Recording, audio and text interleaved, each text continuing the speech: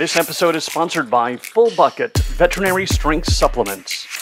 Use promo code Chatfield to receive 20% off your first order from Full Bucket Veterinary Strength Supplements.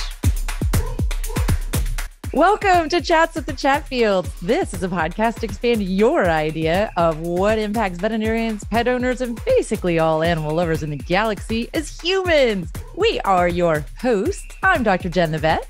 And I'm Dr. Jason. And if you have not yet subscribed to our show, why not?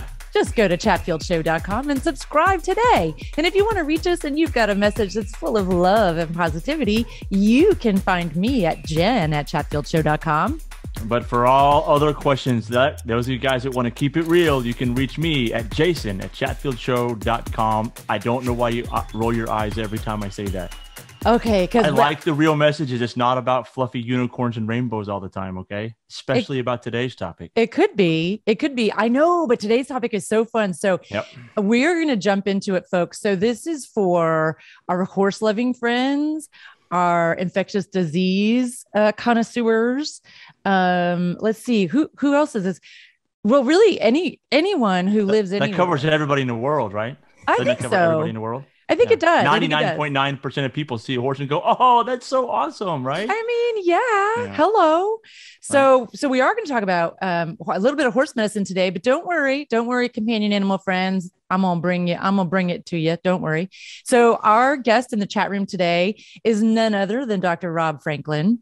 Now, I will say we have two facts about Dr. Franklin that we need you to know before we get into it. Number one, he is a board certified equine internist, right? That means he does internal medicine in horses, which I find to be one of the most challenging aspects of horse medicine. What do you think, Jason? Internal medicine, surgery? Internal medicine followed by anything is challenging, right? It is. So it is. For me, especially horses, right? I'm one of those guys. Yeah. Oh, look, so pretty, nice to run around. I don't, Yeah. Horses are great as long as I'm looking at them, right? I know. I would be completely lost. So. I know. So I'm really excited because also he's worked with some of the foremost authorities on this disease of interest today. It's called EPM. It's equine protozoal myelitis. I think he'll correct me if that's wrong. I just say EPM. But the second fact about him that we need to know is that he actually is one of the founders of our sponsor, Full Bucket. But he's not going to be talking about that today, which is why it's not hinky, right? We're going to be focused on EPM. That was more of a full disclosure situation than true. It is a fact. Full disclosure. Moving on. We try to be transparent and direct here in the chat room.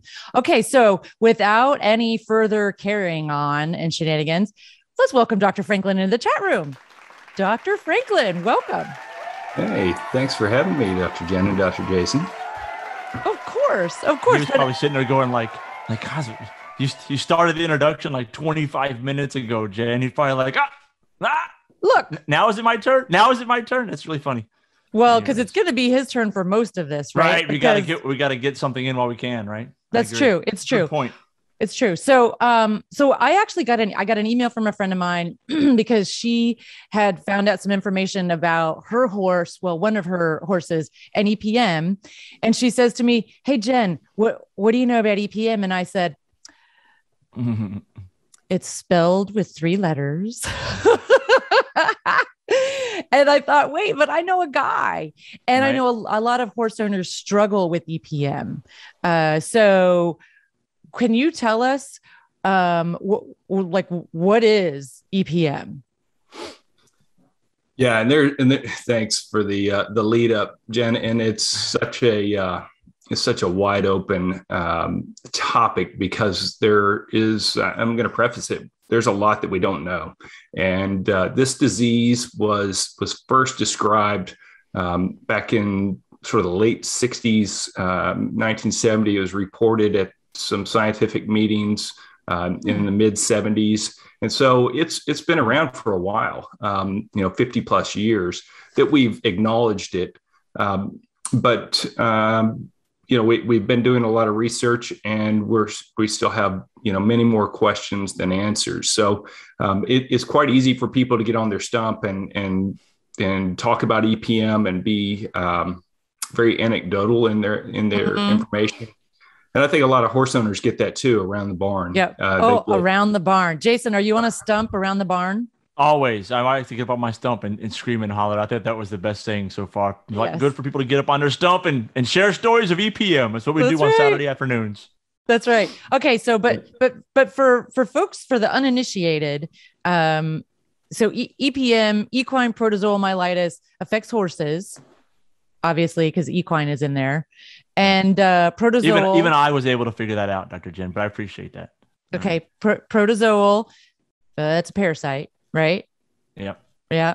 Okay. That's right. Yep. So, and the myelitis, or also referred to as myeloencephalitis, it has a predisposition for the spinal cord, but it does occasionally cause problems in the brain. It likes the brain stem. So it likes the central nervous system. It is a protozoa, so it's called Sarcoidosis neurona. That's the scientific name for the protozoa. There's also another protozoa that's probably responsible for a very small number of cases called Neospora usai. And those two affect the horse. The horse is a dead end host. That means it's not part of the normal life cycle for this protozoa. The normal life cycle oscillates with Sarcoidosis neurona, oscillates between the opossum, and that's where the infectious part of the life cycle comes out. So basically, the intestine of the possum allows a replication for this, and then it's eliminated in the feces, and so those feces are spread all around. Okay. So I heard a lot of stuff in there that could be quite useful to me if I had a horse, right? So I hear Sarcoidosis neurona, and we don't need to say that anymore, right? That's the parasite. Okay. That's the fancy name for the parasite, Sarcoidosis. I don't know. I like to say it. You like to say it? I sound smart. So I might bust it in. Yeah. It's even more interesting when you say it backwards. Yeah. Well, right. We're not trying that. No. Okay. So for our bird loving friends out there, you might be saying, wait a minute. I've heard of that. Sarcoidosis neurona is also something that infects psittacine birds like parrots and macaws and causes very similar things, right? Sarcoidosis can cause all kinds of neurological problems in birds. Okay. So now we have birds and horses affected by this same parasite. And you mentioned possums. So possums are the reservoir? Are they the source of it? Do we know? Yeah, they're the source of it. Definitely, there's several different Sarcoidosis. And there was early days. We weren't sure which one of these Sarcoidosis were causing the disease. So we started chasing down a lot of these what we call intermediate hosts, which birds can be, and we were attributing disease related to those intermediate hosts, and are they, part of the problem that we need to address? It turns out that many of these Sarcoidosis that affect birds, aren't in the same life cycle as the one that affects horses. So, for example, Falcatula was the species of one that resulted in the demise of many brown-headed cowbirds, which are, there's tons of those birds around, but people thought they were part of the life cycle, so they just started distinguishing them around horse barns. Yeah. That turns out not to be the case, but so the definitive host is the possum. The intermediate host for our parasite is going to include things like the armadillo, the skunk, the raccoon, and even the domestic cat. So what happens with those is they get exposed to the feces from the possum that has the infectious organism in it. They ingest that, and then it likes to go into their muscle and develop these cysts in their muscle. Ultimately, when they die, they're scavenged upon by, guess who? The possum. And here we go with the life cycle just sort of, completing itself. The possum ingests the infected muscle, and then the cysts come alive, and then they start replicating in the possum's feces, and the possum just goes spreading it around. Now, the horse jumps into that life cycle again as kind of an aberrant host or dead end host. Dead end. I like that phrase. Dead end. You're done. There's no sexual replication of the protozoa in the horse. So the horse can't infect another horse They can't cause infections to skunks or possums or anybody else. It just ends with them. And sometimes that ends, truly by the end of the horse's life, but in most cases not. So, but that horse is not a normal life cycle. So, and you skipped over one word there because that becomes important. You said there's no sexual replication of the parasite while it's in the horse, which is why the horse is a dead end for the parasite, right? So parasite gets in the horse and it doesn't replicate in such a way that it can be passed on by the horse. So you don't need to get rid of a horse that has it because he's no threat to anybody else, right? Correct. So tell your horses not to discriminate. They can hang out with horses who have EPM. It's really okay. But then that calls into question, I guess. So this one thing I think that's unique about Sarcocistis is that it has sexual and asexual replication, right? So it can adapt to any circumstance that it wants to. And it has so many of these opportunities with the intermediate hosts that can continue to pass it on, all of which seem to live in pastures and around barns. So that's a little bit scary. So while everyone heads out to start counting the raccoons and possums around their barn, we're going to take a quick break. And when we come back, we're going to talk about what does EPM look like in your horse and what might you be able to do about it to prevent it. All right, hang on. We'll be right back.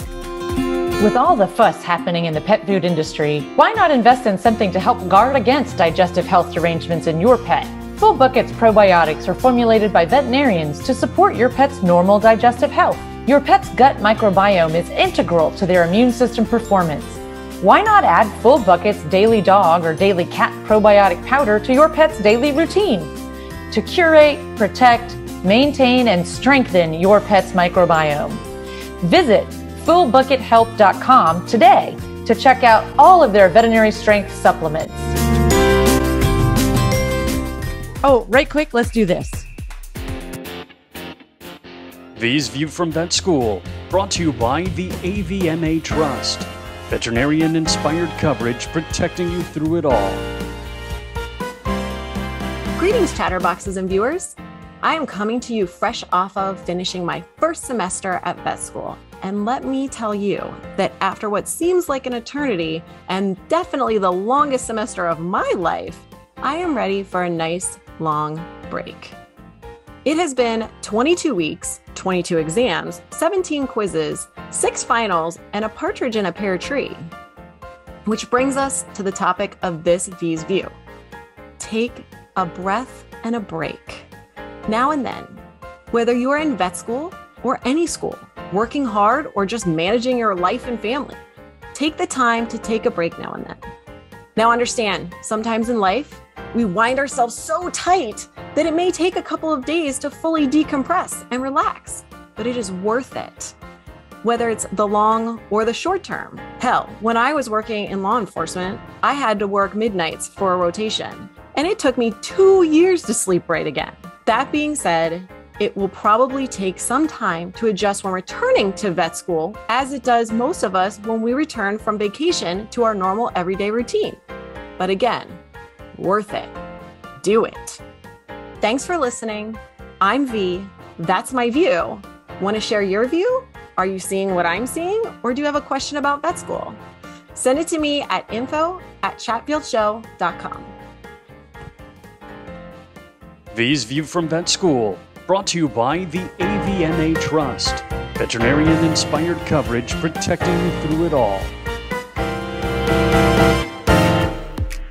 Okay, back in the chat room. We are going hot and heavy with a bunch of science, all about EPM in horses.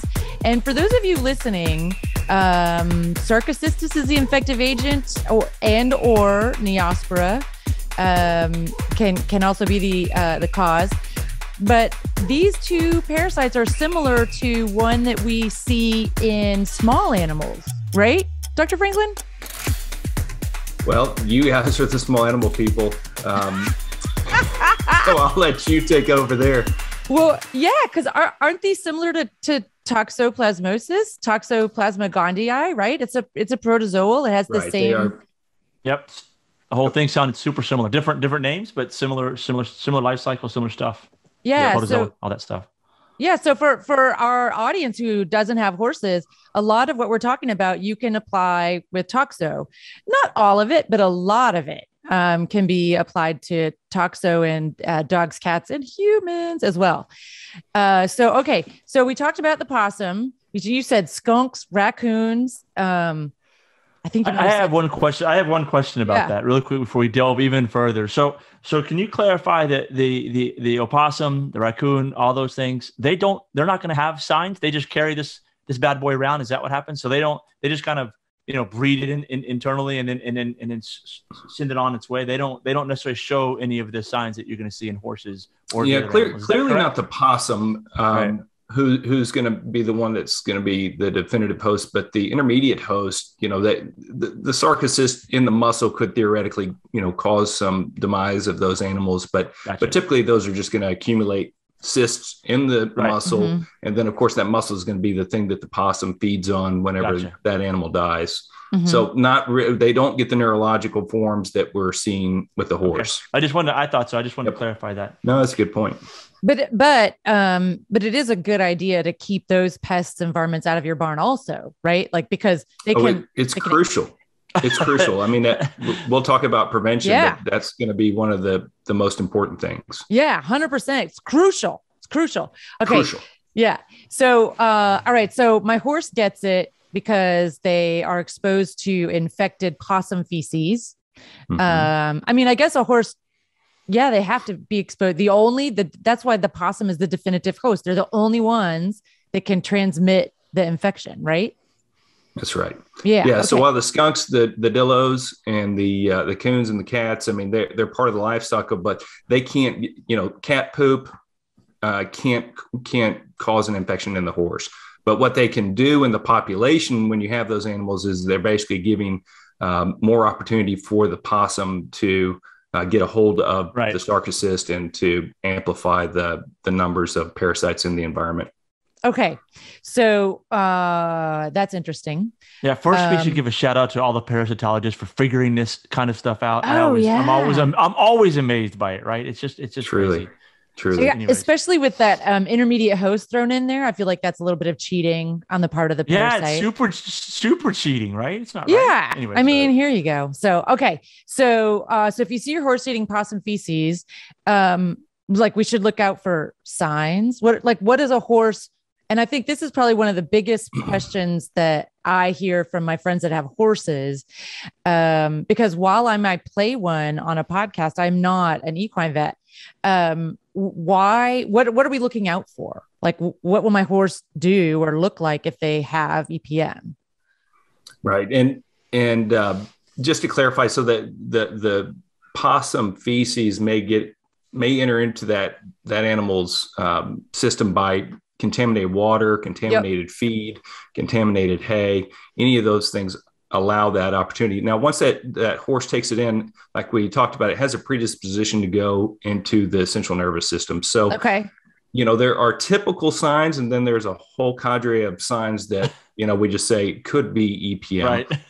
The most classic ones, it's like Toxo and some other animals is kind of the same. Is it like mad cow? Like, remember Denny Crane on Boston Legal? Yeah. Like, he was just like, I've got the mad cow. Anything that went wrong, he's like, mad cow.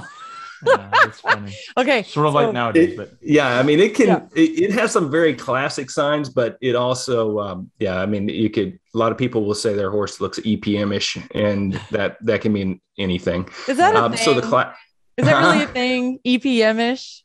Oh, is it a thing? And many other similar contrived words to describe a horse that's not performing exactly how the owner wishes. So, it's a performance issue. It can be, and I'm not discounting the fact that it doesn't occur. Sure.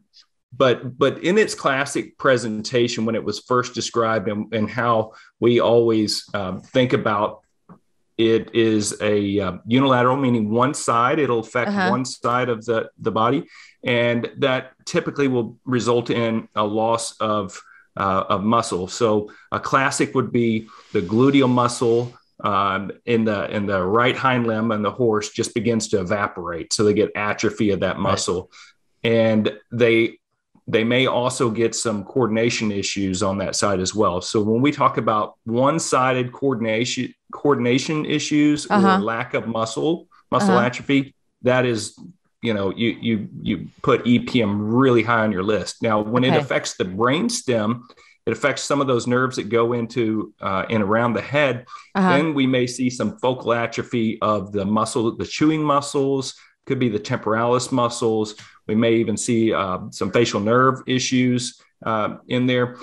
And so those, again, unilateral signs are very classic for EPM. When we start looking at bilateral signs or things that are equal, whether it be coordination or lack of muscle, inability to chew on both sides, that brings in a whole nother list of differential diagnoses. But the unilateral or problems are classic EPM. So that's like a dent in your horse. It can be. It can look very similar to a dent in your horse. That's what muscle atrophy looks like to me, especially if it's a horse with a giant. I like horse with a giant back end because that's what they use for stopping. So I like them to be able to stop really well. And if there's a dent in the back end, man, that's EPM-ish. Wow. Right? That is EPM-ish. And it all matters where that protozoa goes into that spinal cord. And if it gets close to a nerve root that basically goes out to innervate a muscle, and that's where you get that muscle atrophy. If it just occurs in the long tracts that relay the signal of where our feet are and how hard to push and everything, and those just result in coordination issues. So it can be both, can be one, can be the other. Okay. And that's why EPM can look like a whole host of things. And when those signs are really subtle, that's when we get performance issues. So when we're doing sports medicine exams on performance horses, we're typically looking at lameness issues in the joints. We're looking at wind issues in the throat or the lungs. We're looking at heart issues. But oftentimes we'll get these really subtle performance issues where the horse for a barrel horse, it just kicks out around a turn or a dressage horse just makes an occasional stumble or something. That's when we say, well, it could be something neurologic, and EPM is going to be high on that list. So that's a clumsy horse, right? Like if they trip pretty often, like if you're just like, oh no, that horse trips, like his cadence is it's got a regular trip in it, then we're thinking, and it's the same foot every time. Maybe a little EPM-ish, maybe. EPM-ish, there you go. Yeah. It can be, and they can do that for a variety of reasons, but it certainly comes onto our list when we see weird things like that. But the classic ones are the classic ones. And I think we have recognized those for a long time, but it's, there has been sort of a line that I think we cross often, and that is throwing everything in to be EPM. And I think that can be a catch-all for the horse just doesn't perform very well because it naturally is not that good of an athlete, or the training's not that good, or the rider's not that good. And so sometimes before the horse gets retired or rehomed or put into a new trainer's barn, it gets treated for EPM. So, okay. So we get to the thing here. I'm like, so I know, like for other protozoal infections, right? Like toxo in a lot of different animals, macropods, lemurs, people, cats, testing is like equivocal at best, right? Like we can do all kinds of tests, and what do we know? We know we did all kinds of tests. Like we don't necessarily have an answer. Is it the same situation for EPM in horses? Is there a definitive test that says, yes, your horse has it, or no, they don't? Short answer is no, there is not a definitive test. And testing is a quagmire at best. It's a quagmire. If you're playing bingo, there's quagmire. Yeah. Was that one of your buzzwords? Someone get a prize if they say quagmire? No, but sometimes we try to work in some interesting phrases. So EPM is a testing quagmire. Okay. But what are the options? Because what that usually means to me is that there's like 10 different choices. Right. So in its most basic form, we might do serology, which basically says we're going to pull a blood sample and has your horse developed antibodies to this protozoa, this parasite.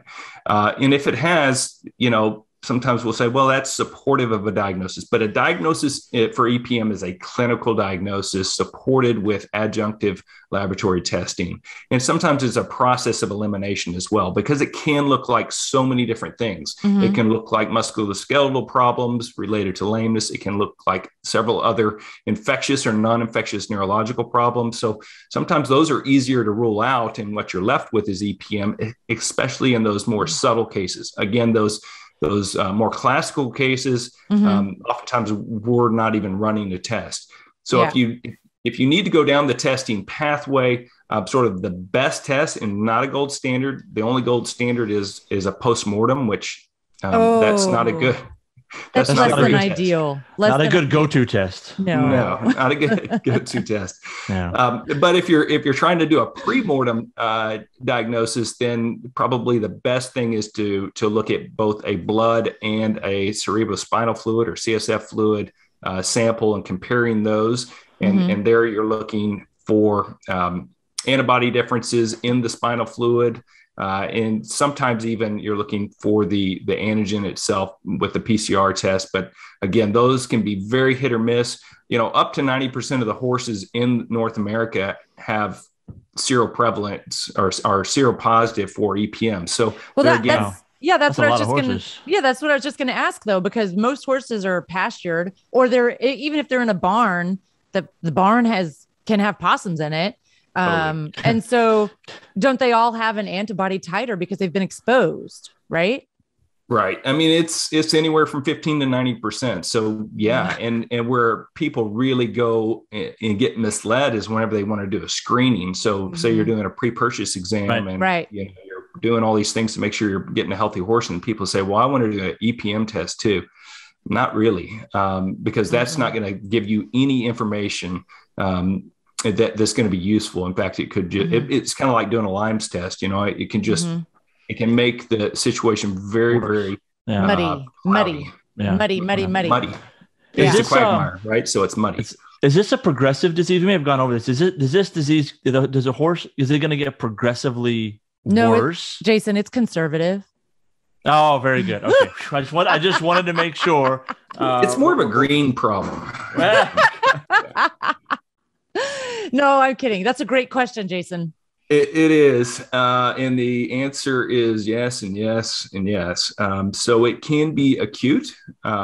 You can have a horse that is just chewing, eating his food normally, and then the next day it's literally got one side of its face and food's falling out. That quick, overnight. Wow. Huh? Overnight. You can get more subtle, I'll say escalating problems. And then you can get some chronic problems that just sort of are low grade, but they don't tend to escalate. So the answer to your question, Jason, is yes. All the way wasn't very helpful at all. In so many ways. And people think that it can't come on overnight. It can knock a horse down to make it where it can't stand up overnight. Wow. Not helpful at all. No, not helpful. All right. We're looking for some helpful answers here. I know. So because then I guess, so the testing, I understand, right? Like, because it's possums that are going to bring it to my horse. Basically, you can't eliminate possums, right? You could try. Well, yeah. I mean, you should try, either through, live trap. I mean, live traps, let's just leave it at that. But trying to get those possums, trying to secure your feed storage area, keep your water source clean. And then, if you've got a barn, you need to be trapping those boogers. A lot of times people are putting out cat food, feeding, barn cats and stuff. And all kinds of stuff.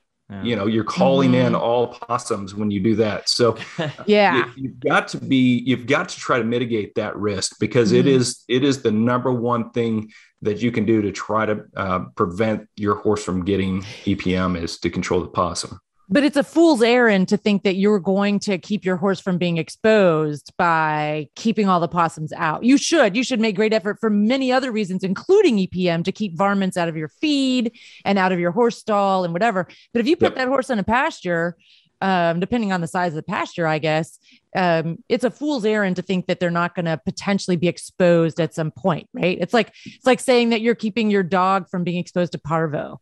No, it's everywhere, right? Or your macropod, your kangaroo from being exposed to toxo. It's everywhere. All right, Dr. Chen, you're correct. It's everywhere. Well, let's not throw our hands up and go, "Oh my gosh, don't even try." No, right? I'm just saying, you got to try to mitigate it. I think it is everywhere, but I mean, really, when we start feeding animals in a concentrated source, that's where we amplify the amount of protozoa in the environment, and that's what we get. Most of these horses are developing it that are in barns, not out on big pastures or ranches or something like that. It's just a dilutional issue whenever you're out on those big properties. But when you're in a barn and there's a feed tub and that possum's in there pooping in the feed tub, I mean, that's the problem. Thrown a whole bunch of parasite in that horse's environment. Right. Well, I mean, but just leaving food out is never a good plan anyway, right? Like that creates an unnatural population density of all kinds of things. Yep. So, and if your horse is going to eat it, then you should protect it like you protect your food, right? Keep the lid on, preserve it appropriately so we don't get rot, all those sorts of things. So now if I think my horse has it, we do a test, which doesn't really tell me too much. We may or may not do a test. Yeah. Right. But oftentimes we'll do a test to support a clinical diagnosis. Sure. I will say this. I mean, I've had some horses that, this is few and far between, but it's definitely happened, that have been seronegative. So negative to antibodies on a blood test with per acute infection, right? So they just probably hadn't had the chance to get those circulating antibodies yet, but they, responded, and classic symptoms, and they responded well to treatment. Well, that's what I was getting at. Like, the blood test can be nothing. It can go both ways, but oftentimes we'll do it just to help support our clinical suspicion. And if it is negative, that will more than likely rule out the disease. But I always keep it on my list, especially if the signs are classical. Okay. So then what are we going to do? What are we looking at for treatment? Because he did say responded treatment, right? He did. So you're telling me there's a chance, right? That's what I got out of that, right? 1 in a million. 1 in a million. No, not that bad, right? No, yeah. So what are we treating with? Because I think there's a few choices on the market, right? How long do we treat? And if it was subtle changes, like a tripping horse with negative test results, how do I know when I've treated enough, I guess? So all that. You just know how to tee up some good questions, Jeff. I mean, there's like 9 questions in that one little but thing, they're all perfect. And there are ones that we wrestle with. So let's talk first about what's available.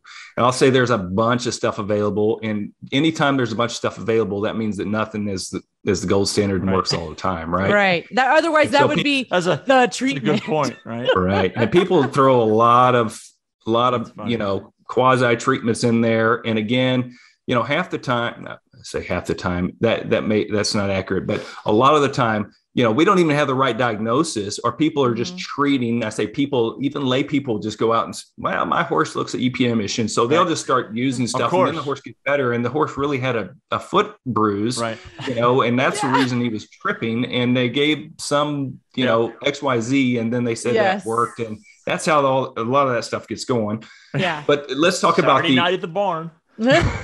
I treated my horse with this, and it saved the day. Yeah. Oh man. Yeah. Oh man. And I added in some DMSO, so I know it worked. That we call that veterinary ketchup, right? It goes over everything. Yes. Yeah, okay. But we're joking, but go ahead. Yeah. Okay. So the real deal. So the FDA stuff, that means it's gone through some rigor and been approved by the FDA. There are 3 options that are out there, and 2 of them are in the same class of drug, and one's called Marquis, and that's Panazaril. And then you've also got its cousin, which is Diclazaril, and that comes in a pellet version called protozoal. What about Toltrazaril? Because I'm seeing that now too, like a compounded Toltrazaril. Well, and then you can open up that whole Pandora's box of all the compounded stuff that's available, right? Okay. And so those are all triazine derivative antiprotozoals, and they all work the same way. And quite honestly, they're all about equally effective in treatment. So the thing with, always put a caution out there with the compounding is that it doesn't have the same rigor in terms of making sure that you've got the right concentration in every batch, like an FDA approved product. I always recommend people. Let's remember the polo horses with Frank's Pharmacy and the compounding error and dead horses, right? So get a credible compounding pharmacy that's going to create that for you. And you're exactly right with that Frank's Pharmacy. I remember that. But even since then, there's been EPM meds that have gotten screwed up and horses have died. I'm not saying that that's not appropriate in some cases, and sometimes some nice combinations are put together, but just to save money is not the right reason to use a compounded drug. Those triazine derivatives, punazaril, diclazaril, toltrazaril, they're all metabolized into the same active thing. And they all work on the same way. So, and they're all pretty bioavailable, meaning when you give it to them, they get absorbed pretty readily through the intestinal tract. So it's not a difficult type of treatment where some of those treatments, you just can't get good enough concentrations in. Is there something that we should feed the horse at the same time? I mean, when you're feeding a horse medication, like people like me, I like mix it with sugar or molasses or whatever, but is there something different, better, or how should we do that? Add some full bucket in there, get some probiotics going. We can say that now because we had a full disclaimer. Otherwise, that's right. We'd be like, shameless. Right. Yeah. Well, in all round, the third one, and the thing that we started using the earliest was a sulfadiazine pyrimethamine combination, and that is now, and that was used in a compounded version forever because we didn't have an FDA approved product, and now that's called Rebalance.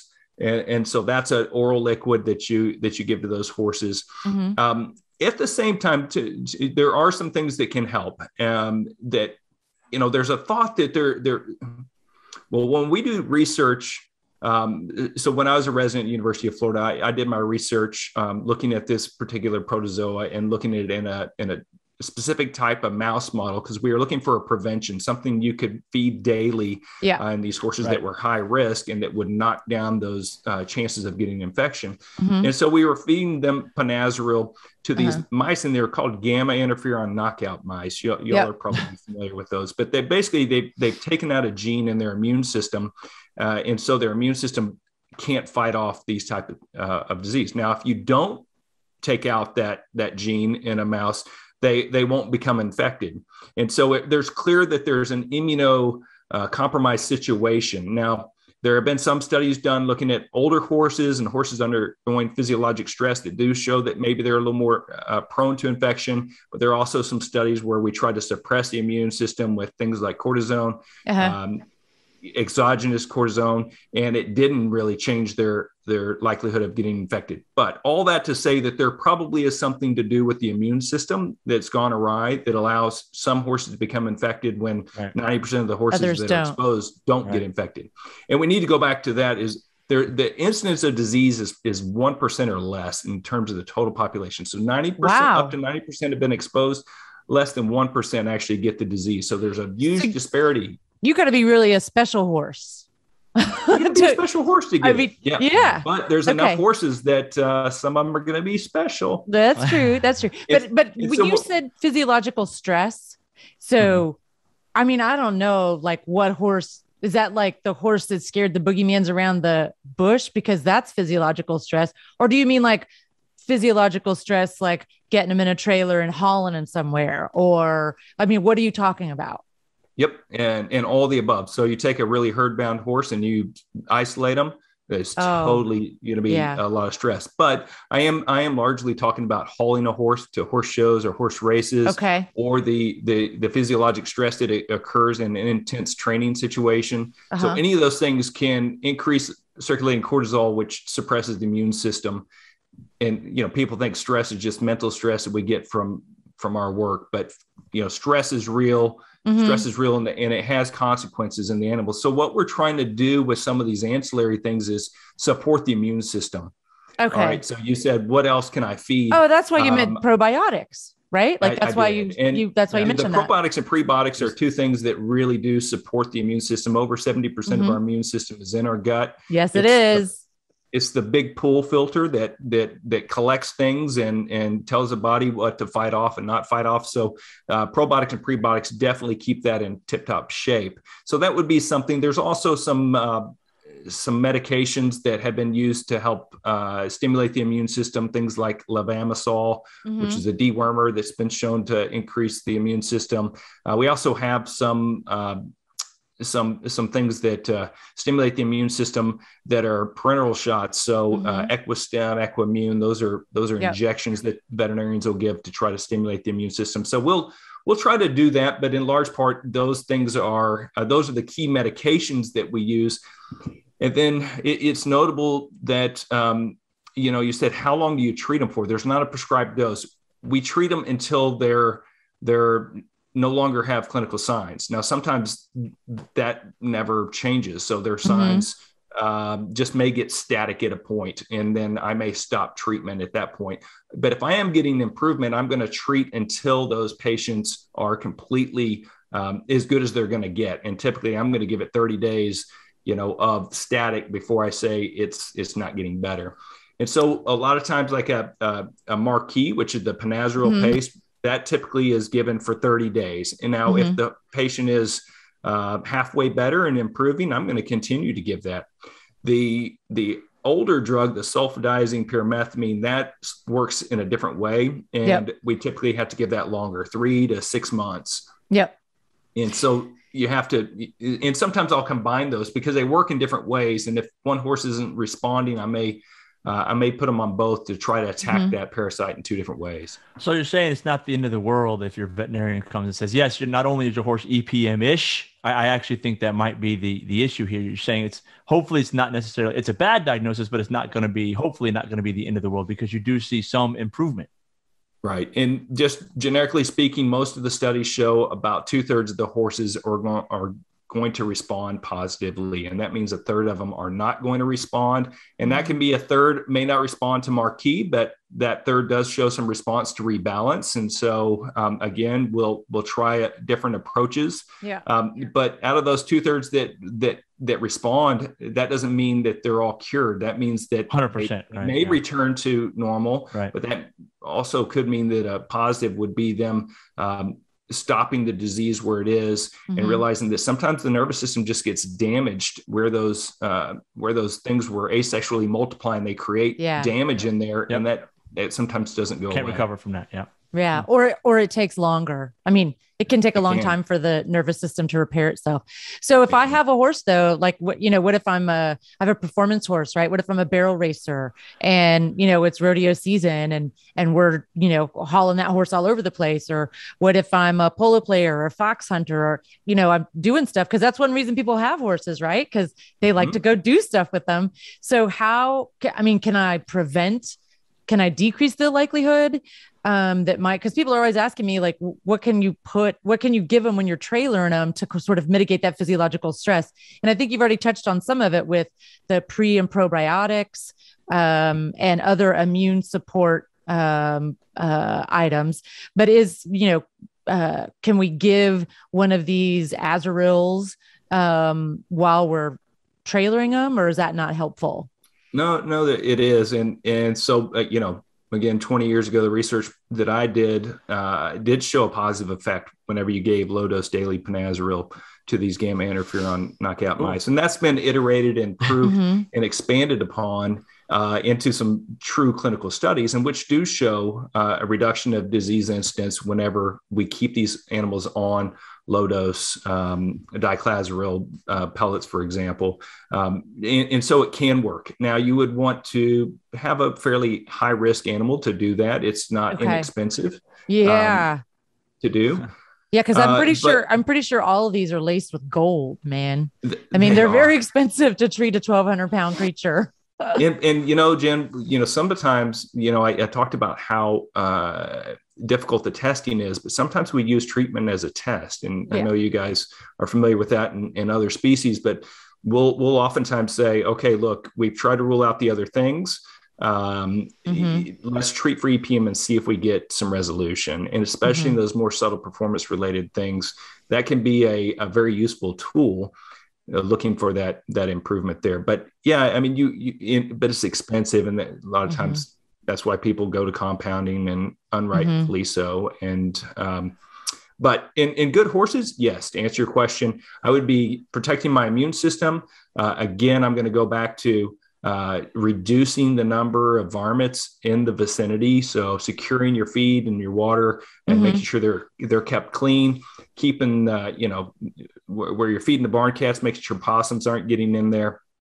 And just trying to reduce I just always think it's a bad idea to say, well, we're going to try to stimulate the immune system, but I'm not going to try to reduce the dose, because EPM, we say, why are 1% clinical and 90% are exposed? Right. It's probably dose related as much as anything. So, overwhelming exposure, right?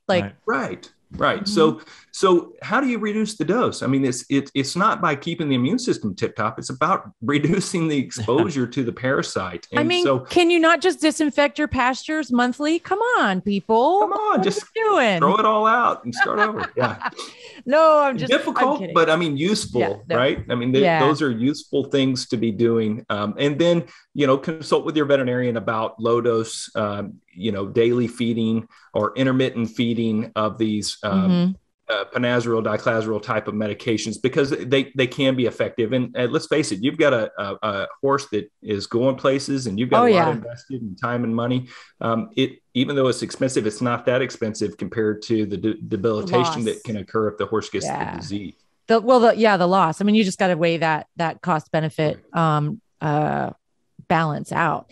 So I guess that's where part of me also starts to wonder about parasite resistance.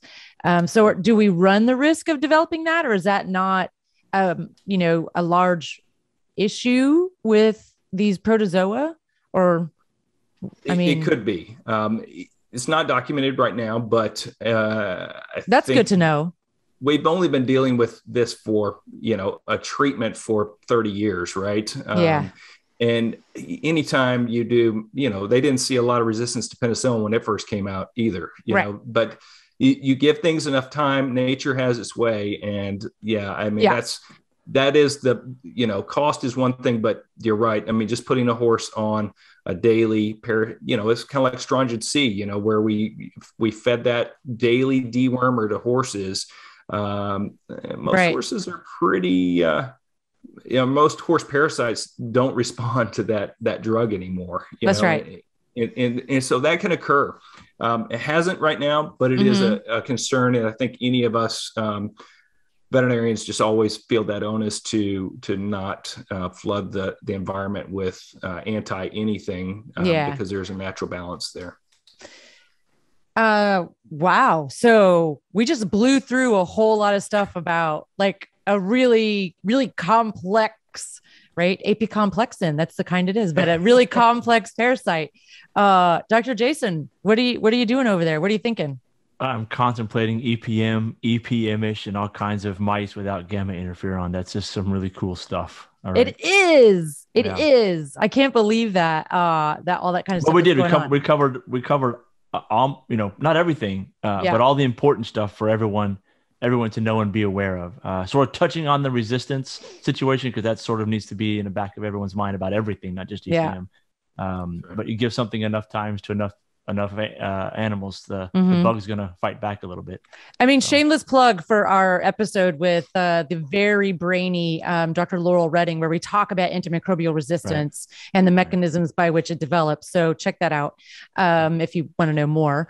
But I mean, we just got through an entire convo about horses, and we didn't mention the word gut or colic or a single time. That's like a gold star. We didn't mention gut. We did mention colic, though. We did mention gut and how good it is for the immune system. So. Oh, that's true. That's true. I stand corrected. I was listening. I may not have been participating because I was enthralled in y'all's discussion, but I was absolutely listening. Well, and there are a host of things I would be remiss not to mention, that there are a host of things that people are going to find out there. and even some of them sound very scientifically credible.